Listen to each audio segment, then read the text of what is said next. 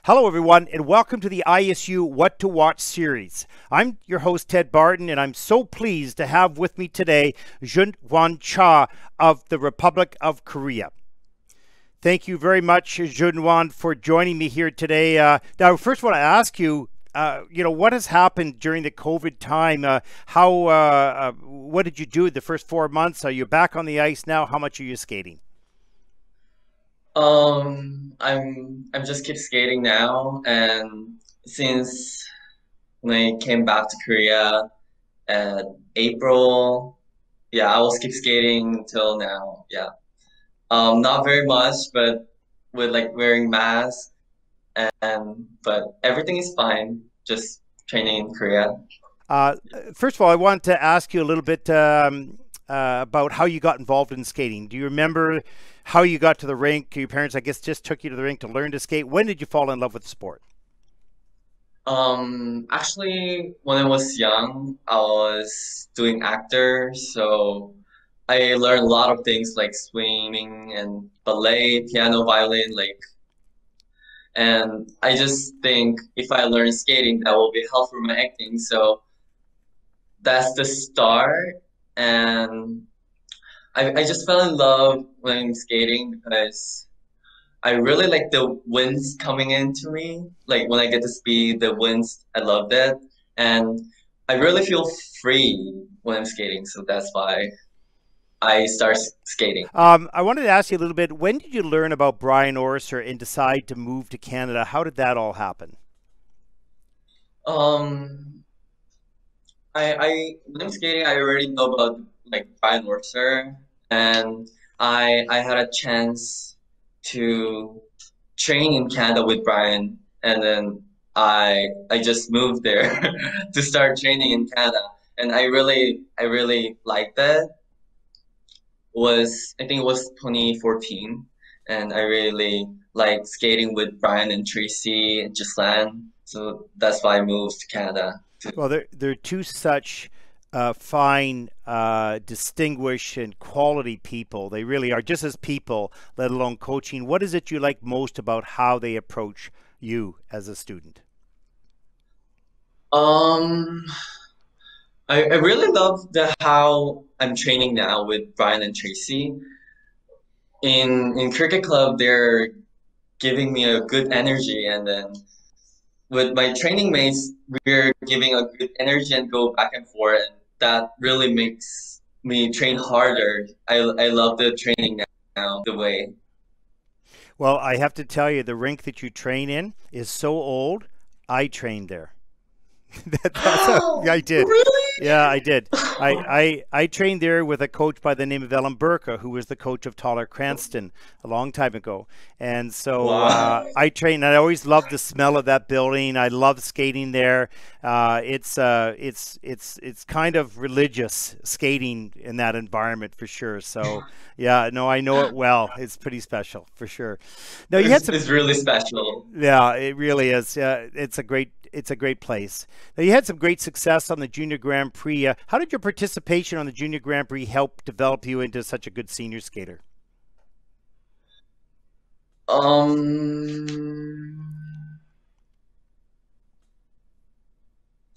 at the Junior Grand Prix, actually, the Junior Grand Prix season was my first Junior Grand Prix season, then the last Junior Grand Prix season.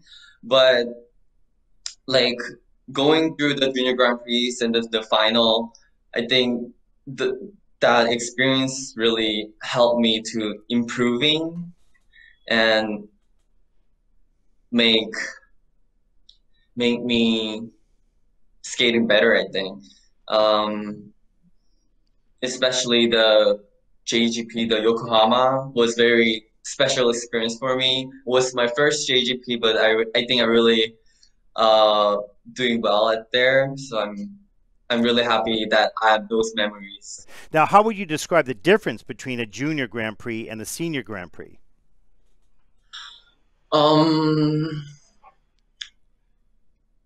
Actually, for me, it's like almost the same, but a little different because even junior or senior, I always just train hard and then just go there, and then I always trying to like feel the ice. and look around the arena and feel it. So like when I skate in the senior Grand Prix, there's more audience, so I get more energies from them, and like I feel so happy when I'm competing. Yeah, It's probably a little bit more relaxed on the Junior Grand Prix, a little bit more stressful in the yeah, Senior. Yeah, yeah, a exactly. little bit. And actually, before I wanted to ask you, what was one of your junior programs, your favorite programs that you skated in juniors? I think it's a curse line Yeah.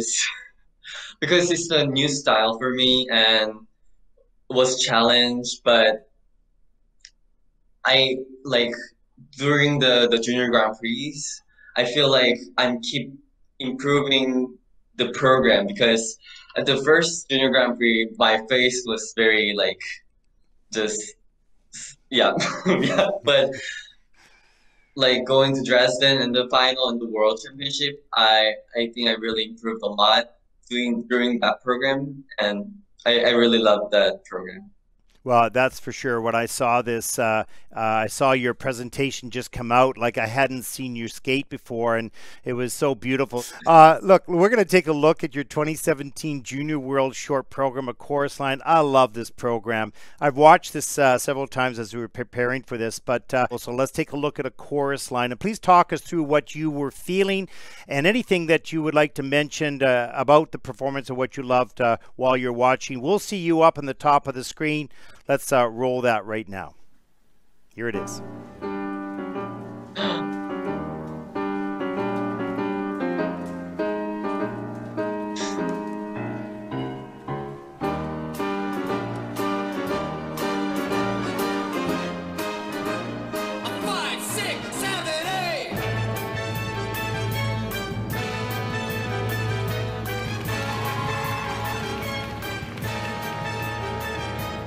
Wow, look at that smile and that energy. Yeah.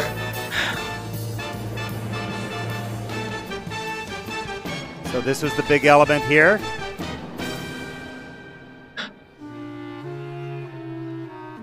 I'm watching Cisco Peter Pat. Said I can do that. You see, it looks like you're having so much fun. Yeah, actually, the Junior World Short Program, the first line is that I really enjoyed the competition, I think. I can do that. One morning, Yeah, this is a different level of performance. I've watched you on the Junior Grand Prix, but when I saw this, I said, oh my gosh, he completely understands performance now. He loves this performance.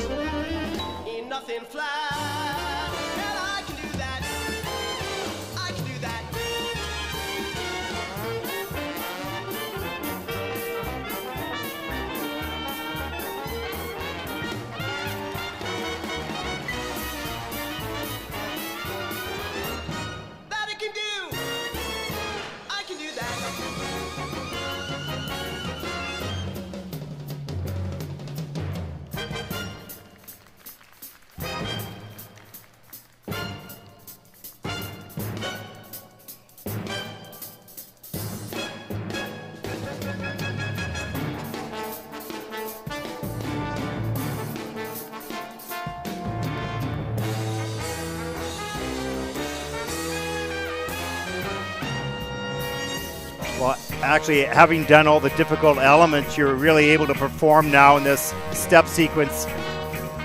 Yeah.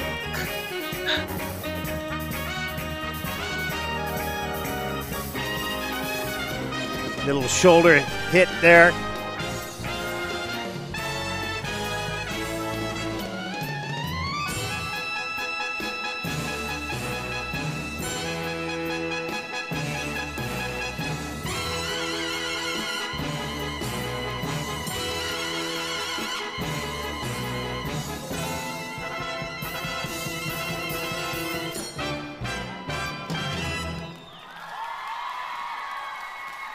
Yeah, exactly.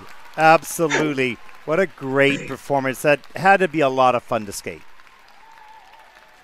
I think the big thing is on that short program, I think that's the first time that I really enjoyed the competition and like feel the ice and then listen to the music.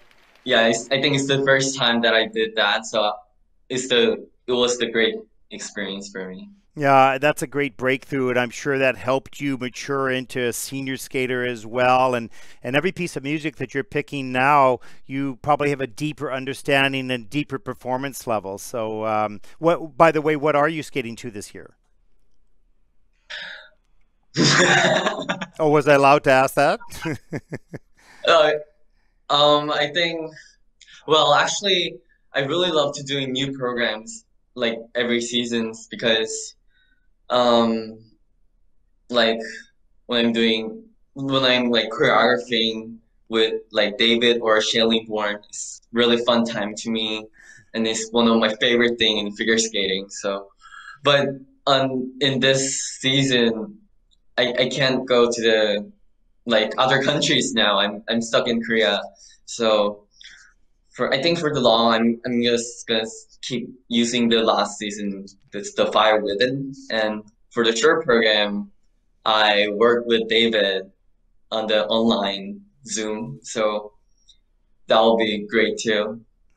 Oh, that's great. That's fantastic. Yeah, well, we're looking forward to seeing your programs. Hopefully, the season comes back and in one way or another. You're so much fun to watch, so much improvement.